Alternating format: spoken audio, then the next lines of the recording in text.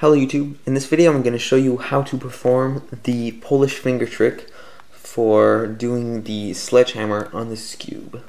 So you all know what the sledgehammer is, and this finger trick is a way of doing the sledgehammer quickly in one movement like this. Oops. Like that. So it can be quite fast. And you can use it to solve whenever you have a sledgehammer case, or it can be also very useful for U-perms.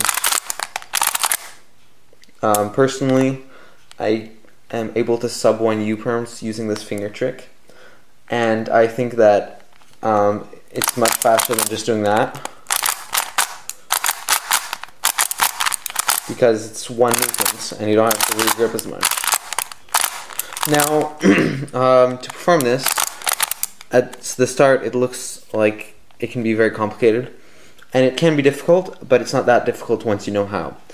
So the first thing that you'd probably think how to do it would be like, you put your hand like this, and then you go around, and then you try to bring this back with your thumb or something.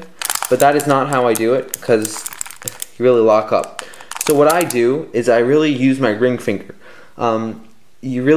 You don't see when I do that, but it helps a lot. So what I do is I have my ring finger here and the rest of my hand like this. So I move this way, and then I'm gonna push this way like this, and I'm gonna push with my ring finger a little as well at the same time. And now I'm gonna push with my thumb, but I'm gonna let my ring finger guide it to go back like that. And the same thing with the other direction. I'm gonna move with my thumb, but I'm also gonna make sure that the layer is properly aligned and everything with my ring finger, like that. So once again, I start with my ring finger here, hand like this, go like that, like that. And the goal of this is not only to do it quickly, but to try to make your hands move the less possible, so that you can be the most efficient possible, and in the end, do it faster. Some people have an issue with re-gripping, but if you're able to move your hand as little as possible, then you shouldn't have too much of an issue, because it wouldn't have moved so much. So that's pretty much it for the Polish finger trick. Just go like this. Make sure that you let your ring finger guide your moves, and go around.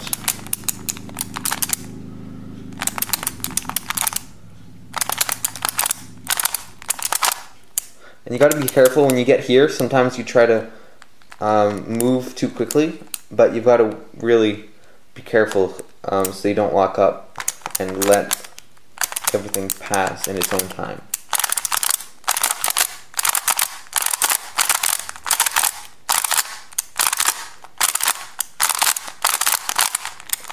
Like that. There, I tried to come back a little too quickly, gotta lock up, gotta be careful. That's about it for the video. I hope you enjoyed it, and I hope that it'll help speed up your Skewb times. So, thank you for watching.